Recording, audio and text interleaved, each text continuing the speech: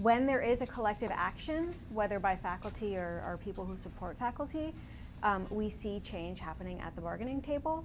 And so part of the hope is that, you know, this collective action that happens next week might persuade the administration to move at the bargaining table.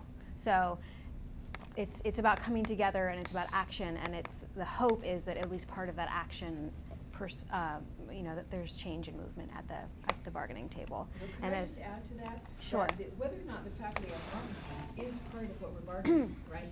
Because it's a working condition for the faculty. It's a requirement of bargaining that they need to. So that is on the table. It's not just what the faculty needs, but it's what we need to conduct the education. It's a working condition. Mm-hmm.